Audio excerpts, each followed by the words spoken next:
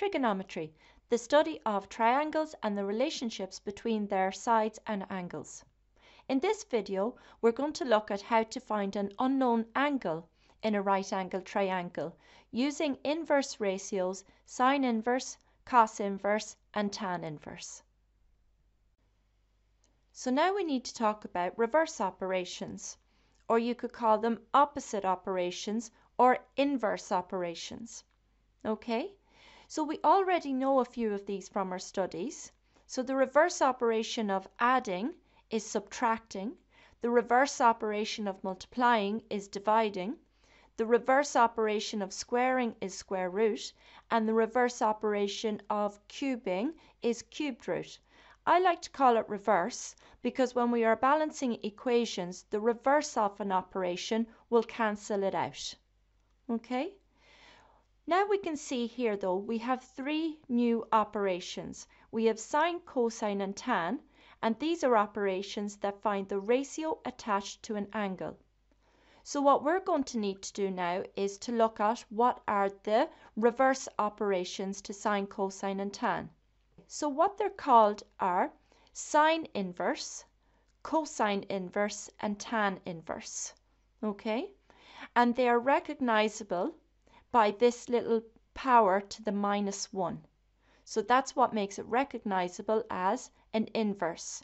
So the reverse of sine is sine inverse. Okay, so what does that mean? So what it means is that the sine of an angle equals a ratio. So to reverse that, the sine inverse of a ratio goes back to the angle. Okay? The cosine of an angle equals a ratio. So to reverse that, the cosine inverse of a ratio will equal the angle. And finally, the tan of an angle equals a ratio. So the tan inverse of that ratio equals the angle. Okay. So we'll need these inverse ratios moving forward because we're going to need them to balance equations for finding an unknown angle in a right angle triangle. So these tools are all about balancing our equations to find an unknown angle. Okay, so let's look at example number 1. Find the measure of the angle correct to 1 decimal place. Okay, now you see these lines either side, these like goalposts either side, they always mean the measure of something. Okay, so this is find the measure of the angle correct to 1 decimal place. So just like with all questions on right angle triangles, we're going to label first. So opposite my right angle, I have my hypotenuse. Opposite my angle, I have my opposite, and the remaining one is my adjacent. So what two sides are we going to use for our ratio? We're going to use the opposite, which is 7, and we're going to use the hypotenuse, which is 12. So you choose the two sides that you know. The unknown this time is going to be the angle. So choosing the opposite and hypotenuse means that we're going to use the sine ratio. So we will be using sine inverse of opposite over hypotenuse this time. So what we do is, to build our solution, we just use the sine ratio. We start off with the sine of A equals opposite over hypotenuse 7 over 12. Now, here is where our inverse comes into place. I have now the sine of A, but what I really want is just A. I don't want the sine of A, I just want A. So to get rid of the sine part, to cancel it out, I need to use the reverse. And the reverse operation of sine is sine inverse. And what we're going to do is, because we're balancing to solve this out, I'm going to use the sine inverse on both sides. Okay, so the sine inverse should cancel the operation sine. So on the left hand side we should be left with just the A, but on the right hand side we have taken the sine inverse of the ratio 7 over 12. Okay, and now all we do is that just goes straight into your calculator. Okay, so out with your calculator. Now you'll see that the sine inverse is always the part behind the sign button, okay? Usually on a calculator you have to use the shift button to access that operation behind the button, okay? So you can see it there in yellow, sine inverse. So how we're going to access that is by pressing shift sine. So shift first, then sine, and that will bring up to the screen sine inverse. Then what we're going to do is we're going to put it in as the ratio. So we're going to use the ratio button or the fraction button and then type in our 7, down arrow to the bottom to the denominator, type in your 12, come out of that with your arrow and put on your closed bracket sign and then equals. And what you'll get there is 35.685333471. Check your question. What were we asked for? We were asked for the angle of A correct to 1 decimal place. So you can see our decimal places are 0.68. So the 8 is greater than 5, so we will round up to 35.7. Okay, so what I'm going to do is now, before I move on, I'm just going to show you how to do that on the calculator, exactly how I've it typed out. So let's follow our instructions. So it's the shift button, sine, and you can see that brings up the sine inverse. Then use my ratio button, put in your 7, arrow down, 12. Now you see the way that the cursor is stuck in at the denominator. So to release that, just use the arrow to bring it back out again. Then you can finish off your brackets. Okay? And then press equals and you get your answer there. Okay? Now let's look at example number 2. Find the measure of the angle A correct 2 decimal places. Label first, so opposite my right angle I have my hypotenuse, opposite my angle I have my opposite, and the remaining side is my adjacent. So we're going to use the adjacent because we know it's 12 and the hypotenuse because we know it's 13. So what ratio uses adjacent and hypotenuse? It's cosine. So we're going to build our solution now using the cosine ratio. So we have the cosine of the angle A equals 12 over 13. Now we have the cosine of A, but what we really want is just A. So we need to cancel off the cosine operation. So we're going to use our balancing method and we're going to use the reverse operation of cosine. We're going to use cosine inverse and we're going to use it on both sides to maintain balance. So cosine inverse and cosine, because they're reverses of each other, they will cancel each other out. So on the left hand side we'll just be left with an A, and on the right hand side we'll have to take the cosine inverse of the ratio 12 over 13. So then that goes straight into our calculator. This time we're using cosine inverse. So shift cosine, then use your ratio button, type in 12, arrow button down, type in 13, come out of your denominator, close your brackets, equals. Okay, and you can see there that our answer is 22.61986,495. Go back and check your question. It's correct to 2 decimal places. So after the 0.61, you can see here I have a 9. So I will be rounding up to 0.62. So my answer is 22.62 degrees. Now I'm just going to show you all of that on the calculator again.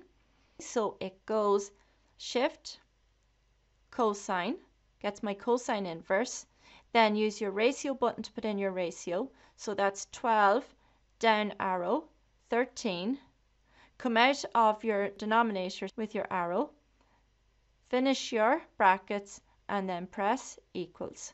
22.619. Okay. Now example number 3. Find the measure of the angle B correct 2 decimal places. So labeling my triangle, opposite my right angle I have my hypotenuse, opposite my angle I have my opposite, and the remaining side is my adjacent. What 2 sides are we going to use this time? We're going to use the opposite because we know it's 6 and the adjacent because we know it is 8. So what ratio uses opposite and adjacent? It's the tan ratio. So we are going to start our solution here by building the tan of B equals opposite over adjacent, 6 over 8. So we're going to use our balancing method to find b. So it's the tan of b. So the reverse operation of tan is tan inverse. So take the tan inverse on both sides. So tan inverse and tan cancel each other out. So we have the angle b equals, and on the right hand side, the tan inverse of the ratio 6 over 8. So that will go straight into my calculator. Shift tan, ratio button, 6, down arrow 8. Come out of your denominator, end brackets equals, and we get 36.8698. Check your question, correct 2 decimal places. So after my 0.86 I have a 9, so let's round up to 0.87. So my answer is 36.87. Now example number 4. Find the measure of the angle P correct to the nearest minute. Okay, so we'll talk about that in a second, to the nearest minute. So first thing, label your triangle. So opposite my right angle I have my hypotenuse, opposite my angle I have my opposite, and my remaining side is the adjacent. Okay, so what sides will we use this time? We'll use the adjacent because we know it's 4.2, and we'll use the hypotenuse because we know it's 10.5. Now don't let the decimals throw you off, okay? So using adjacent and hypotenuse, which ratio is that? That's cosine. So we'll be using the cosine ratio this time. So use the cosine ratio to build your solution.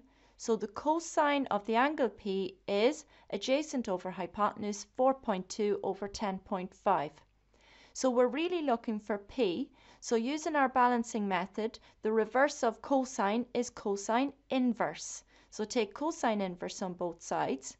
So cosine inverse and cosine cancel each other out. So we have P on the left equals, and on the right hand side take the cosine inverse of the ratio, 4.2 over 10.5. So put that straight into your calculator. Now, this is where you can see that we have the answer here, 66.421825152. This is in degrees, in decimal form in degrees. But if you look at our question, it says find correct to the nearest minute. So we're going to have to change this from decimal form into degrees, minutes, and seconds. So just press this button here when you have your answer, and it will just change the answer over into 66 degrees, 25 minutes, 18.56 seconds. So the double dash is seconds. The exact same as time. So just think of it as hours, minutes, seconds. Okay? And it all is base 60, just the same as time. Okay? Now we have to do correct to the nearest minute. So if you look at it then, we have to look at the seconds if we want to round this off.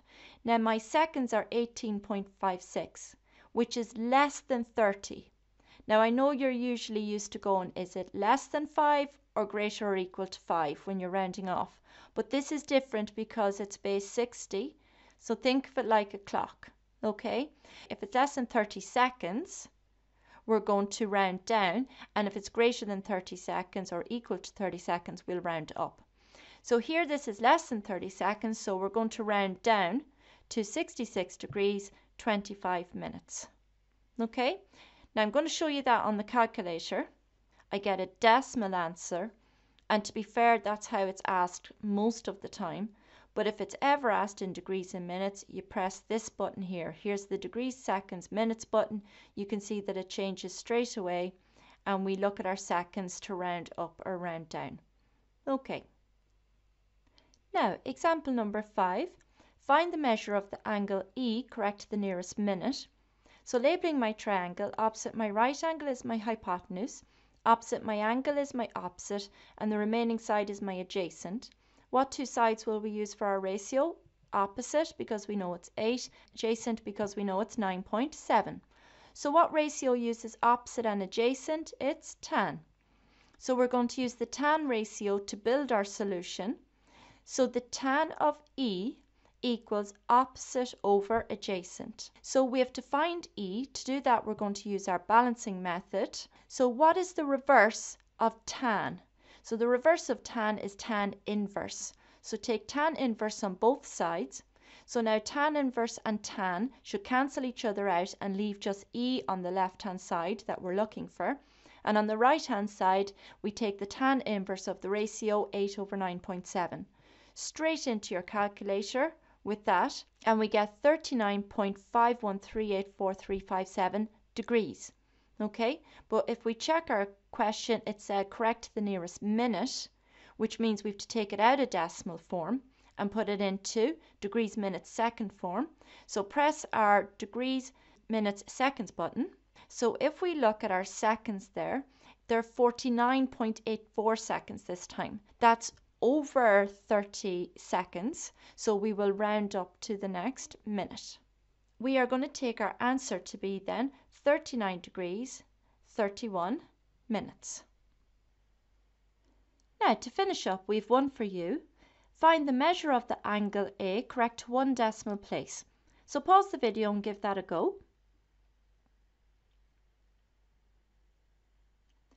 Okay, so let's correct our answer. So we need to label our triangle first. So opposite my right angle I have my hypotenuse. Opposite my angle I have my opposite, and the remaining side is my adjacent. What two sides will I use for my ratio? I'm going to use the hypotenuse because I know it's 9 and the opposite because I know it's 4. So which ratio uses opposite and hypotenuse? It's the sine ratio. So we're going to use the sine ratio to build our solution. Okay, so we know that the sine of the angle A equals opposite over hypotenuse is 4 over 9. Now we want to find A, and we have this operation sine attached to the A that we need to get rid of. So we're going to use our balancing method to solve, and to cancel out the sine operation we're going to use the reverse operation, sine inverse. So sine inverse is our reverse operation, and make sure to take it on both sides, okay, to maintain balance. So sine inverse of sine, they cancel each other, and we're left then with A on the left, which is what we're looking for, and then on the right hand side take sine inverse of the ratio 4 over 9. So sine inverse of the ratio 4 over 9, and then that goes straight into our calculator. So for sine inverse, I have shift sine and put in my ratio, that button, and put in 4 down arrow 9, come out of your denominator, close brackets, equals 26.387. Check your answer. It was correct to one decimal place. So after one decimal place, after the 3, I have an 8. So greater than 5, so I will round up. So my answer is 26.4. So A equals 26.4, and don't forget your little degree sign. Okay.